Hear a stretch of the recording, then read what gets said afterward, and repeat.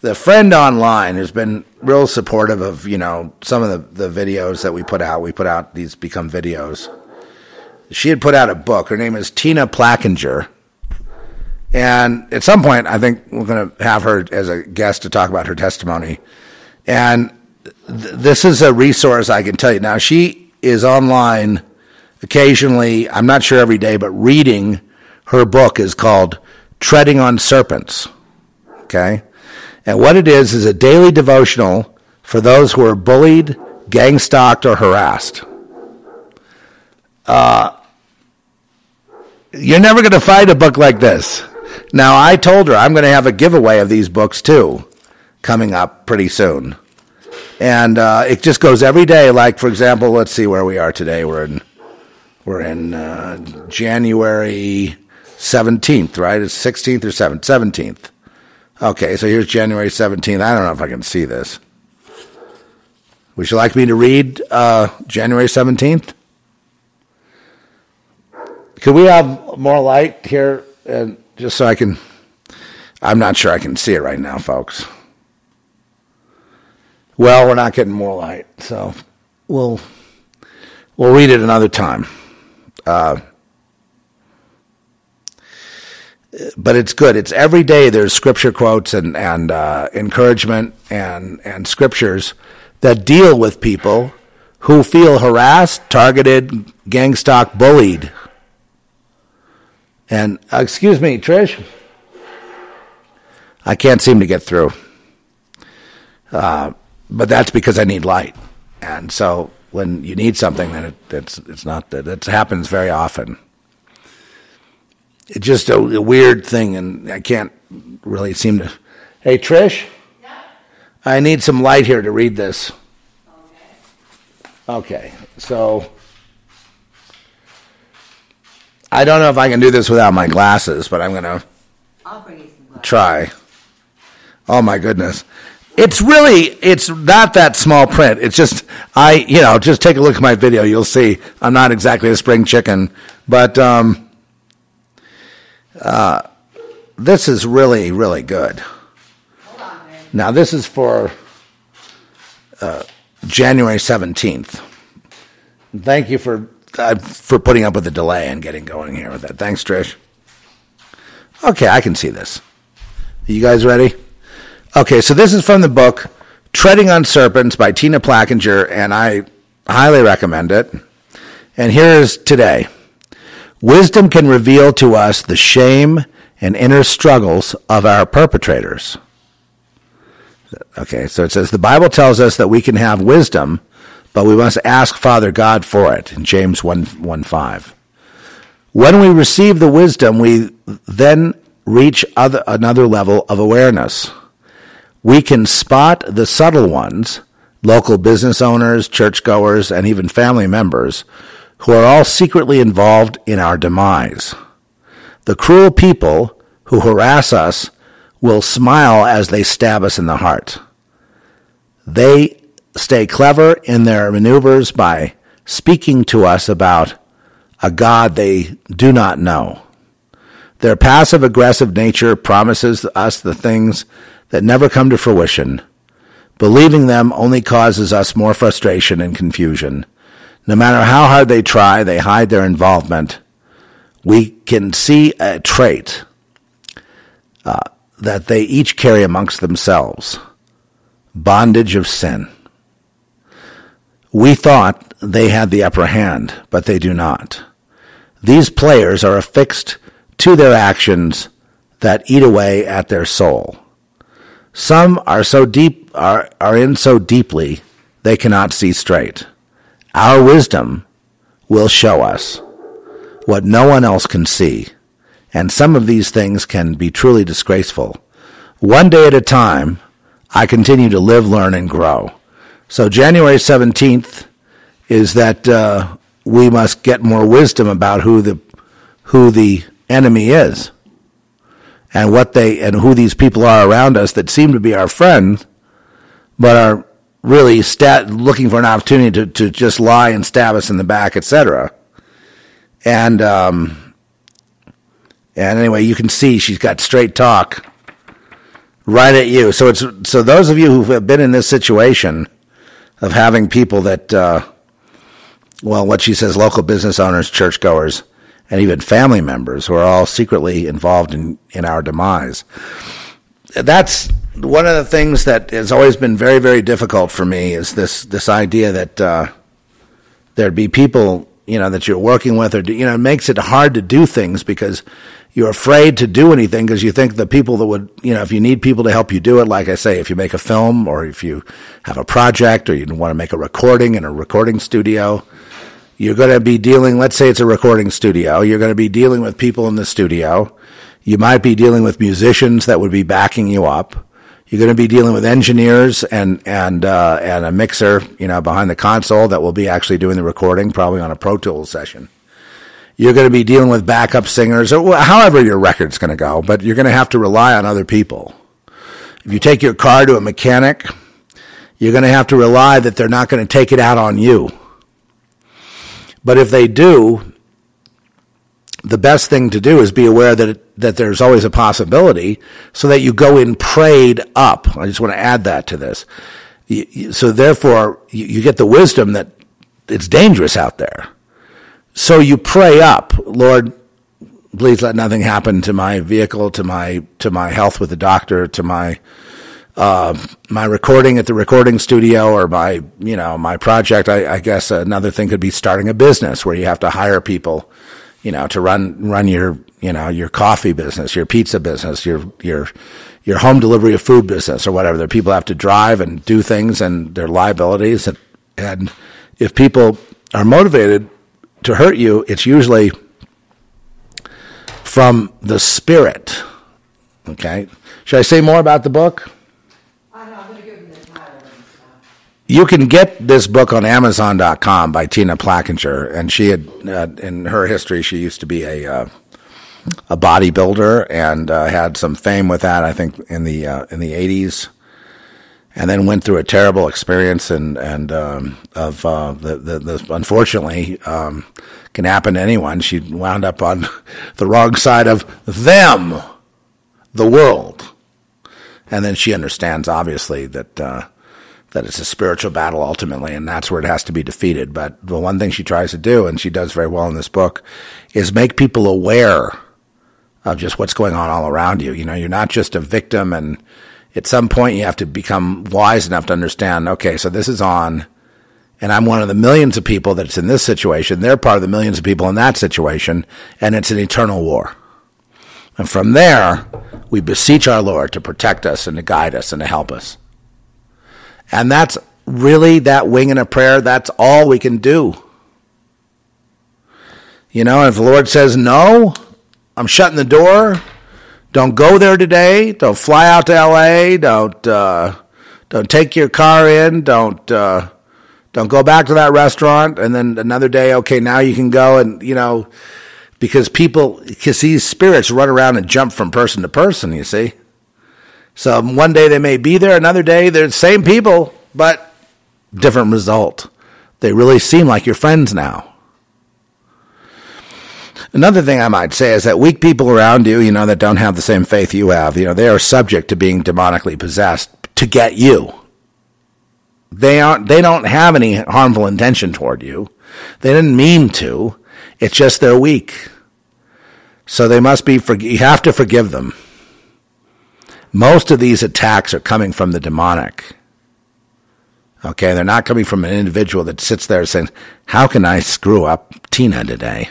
And go after her. I mean, it's more like they're oriented spiritually to a certain thing, and that's motivating, and that's the lifestyle they've chosen. That's the way, where Jesus is the way we have chosen, and we have been chosen to be on the way, the truth, and the life. We have been chosen, and they, in a sense, have been chosen to be terrors, to be demonic.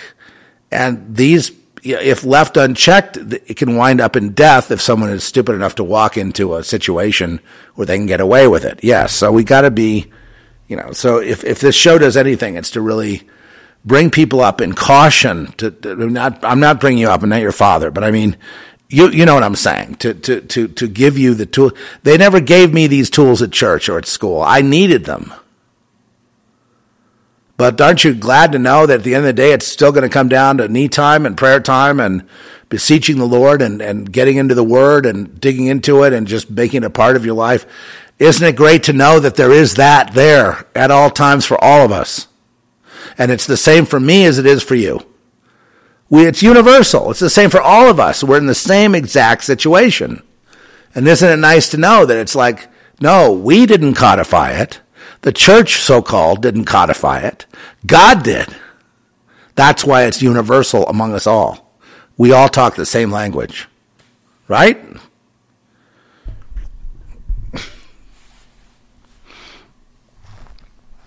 No, I didn't get into the interdimensionality of the whole Gangstalking thing. I did get into one thing.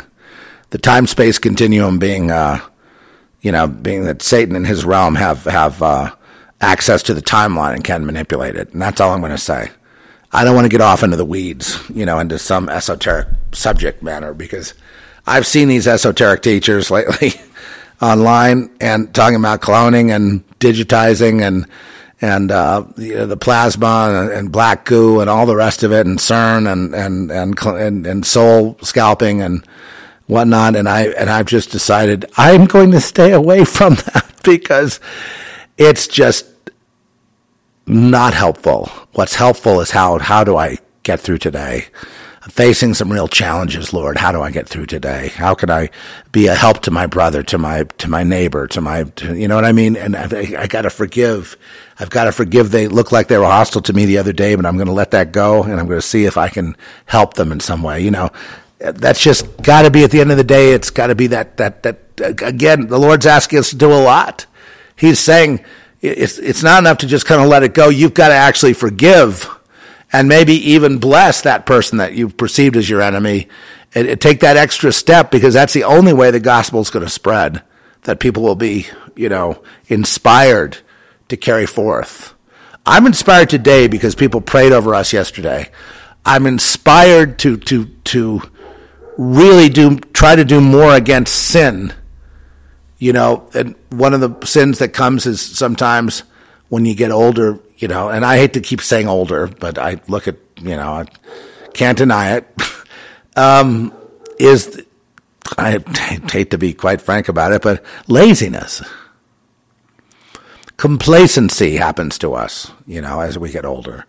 And we can tend to let, we have wisdom that we can just let things go a little more, which is good, not jumping on everything that happens. But then sometimes we're lazy to do something or to take an initiative.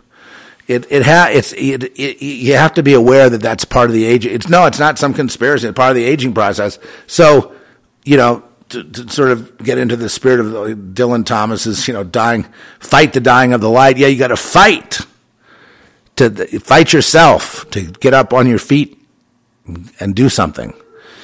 And I know that I can see it. This is a big problem with people. You sit a little too long and you're going to start drifting. You start drifting, it's over. Right? You don't want to drift, folks.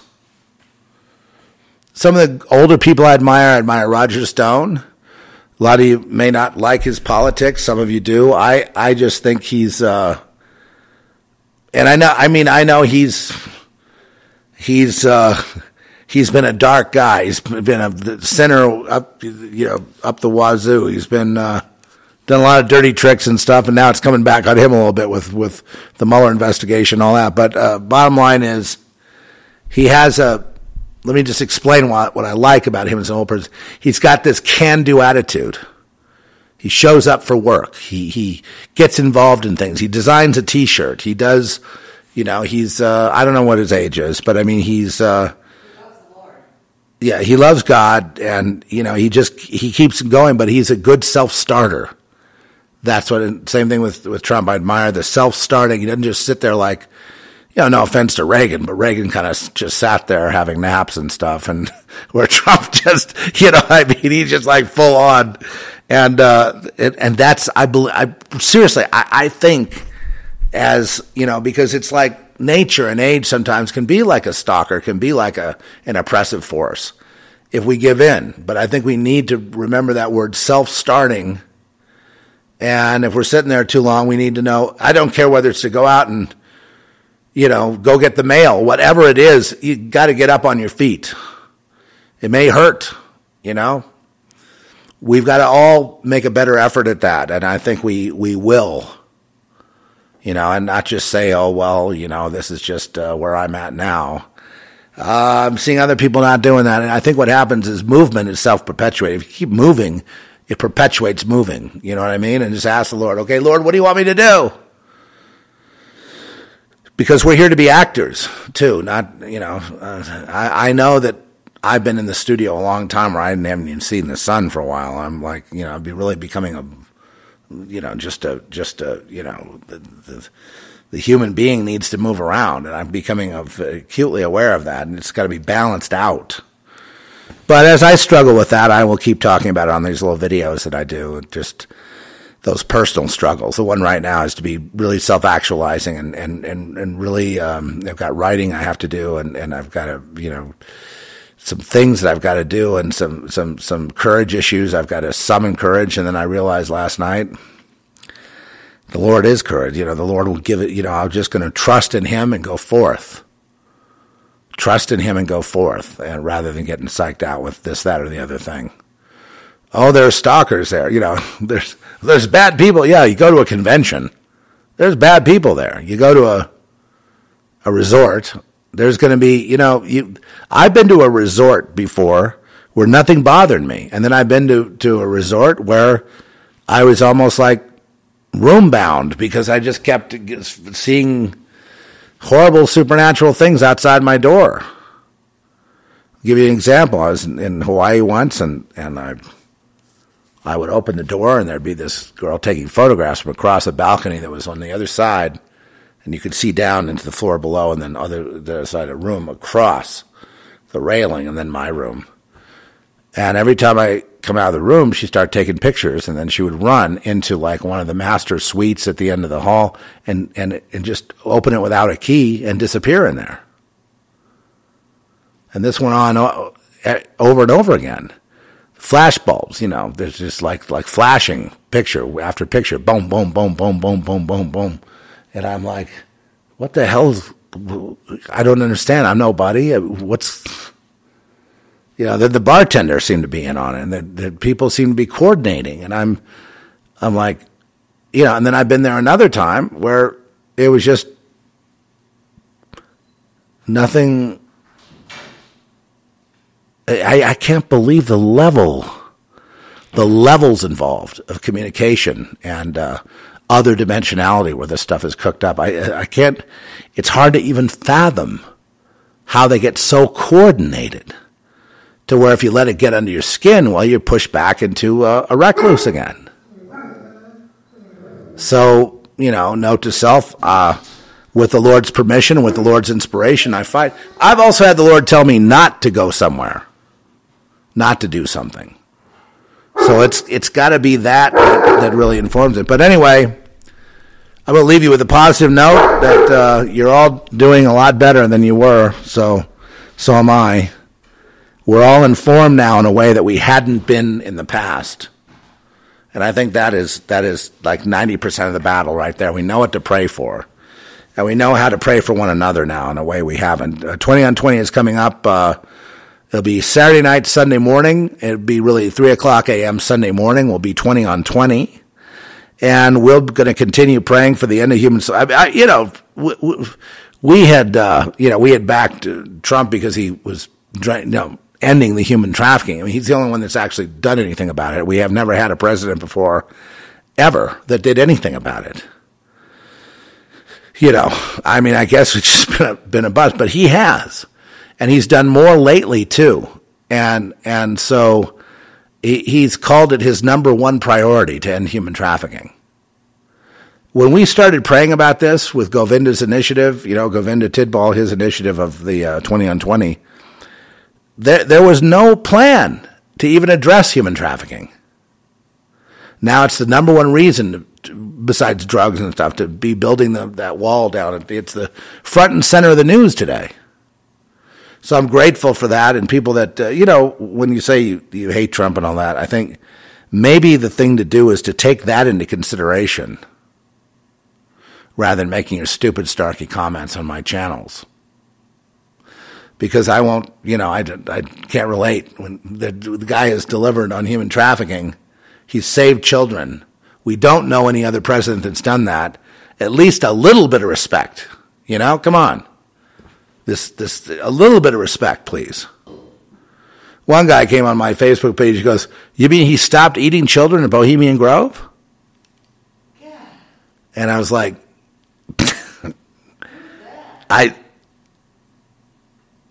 the guy claims to be a TI, a fellow TI.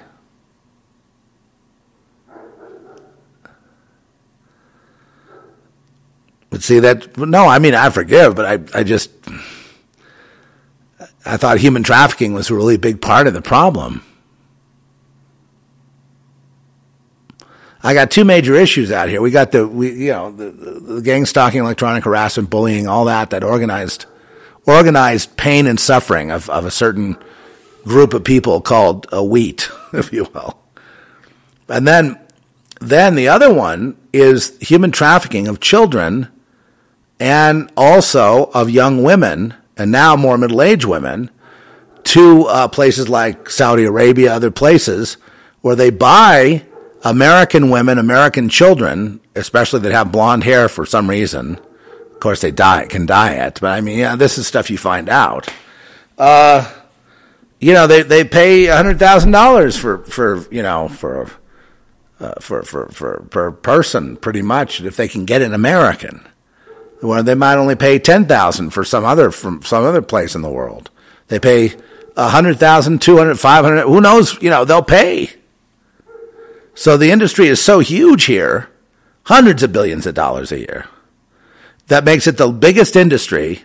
Did you know this? It's the biggest, the American trafficking sex trade, and that's dealing with Americans now because of the high demand for American sex, I guess.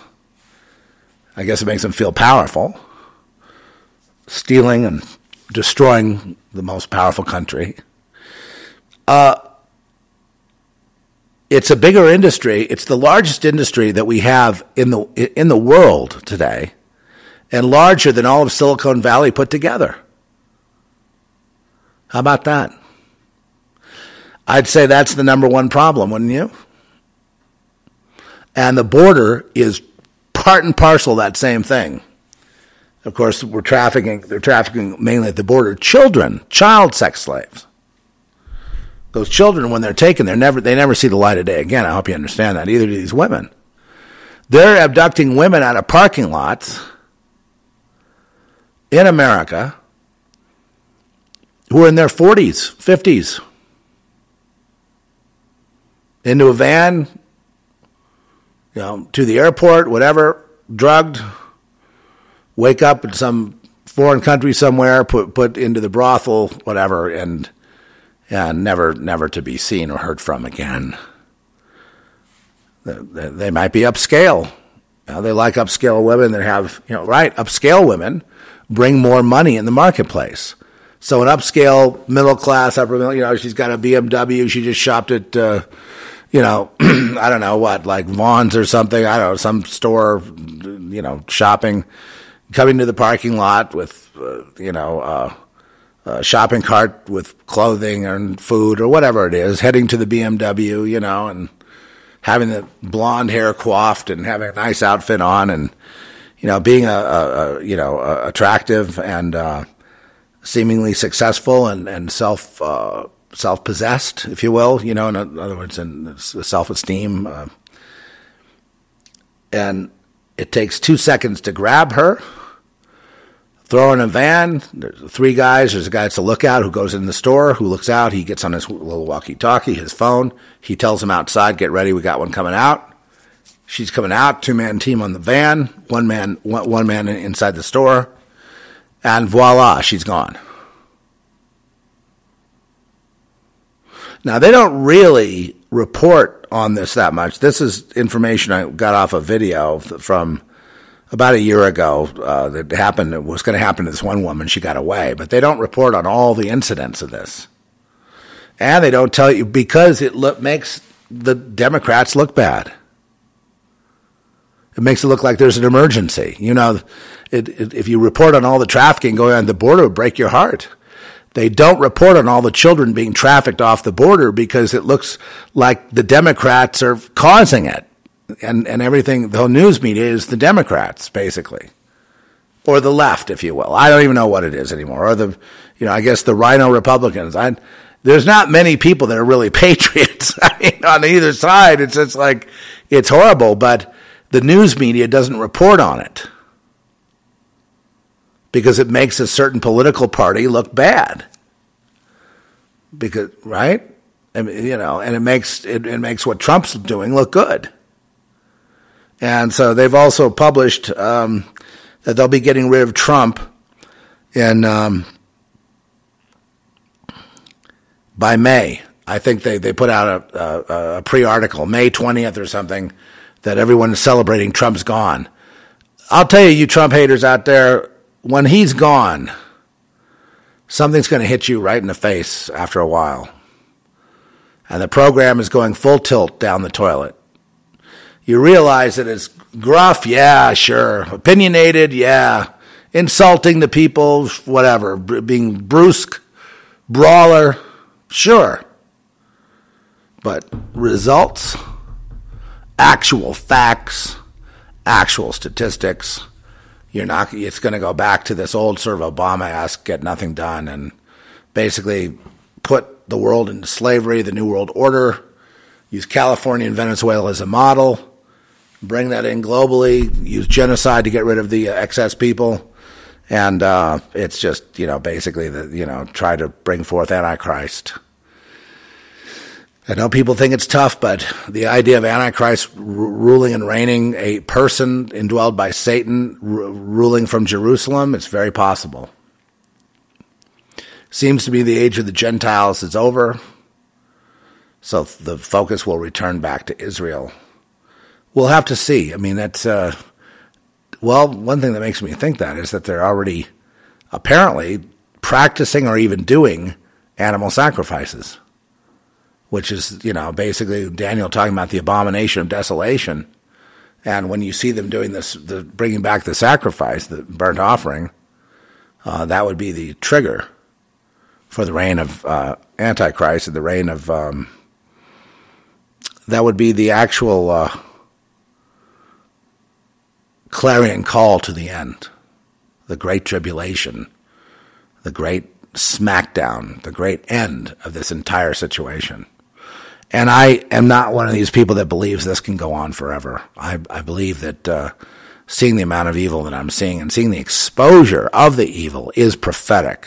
Those of you who have prophetic gifts, right? You all know who you are.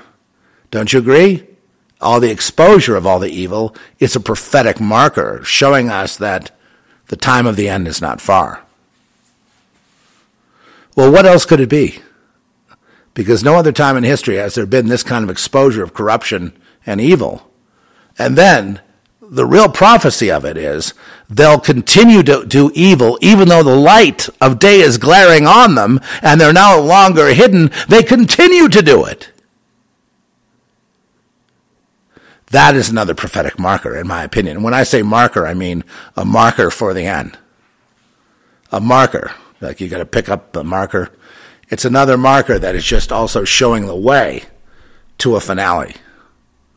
Showing us the Mandela effect. I look at it as another marker. It's like, okay, there's another verse I saw change in the Bible, and it was, there used to be, I can't remember the verse now. Rich had it. I can't remember it now, but had to do with rods being substituted for the word serpents, regarding the Pharaoh and Exodus and all that. So I don't know. I could be wrong. This could just be all these anomalies just coming up to show us anomalies for the hell of it. But I don't think so. I feel like once the evil is exposed, shows us the cup is full. And once all the evil is exposed, then I believe the Lord moves. People are without excuse. It's just like there's no reason not to repent, I'll make the plea one more time. It's for you. Repent. Accept the goodness of God and the pathway of God, and just don't look back. Big message for everybody, including yours truly and all of us. Let's not look back, but let's go forth with the confidence that Jesus is leading us, and let's just put all our eggs in one basket. He is the pearl of great price. You sell every other pearl you have and buy that one. And be at peace. And I will see you next time. And, we're having fun here today. It's heavy, but it's fun too, right? Okay.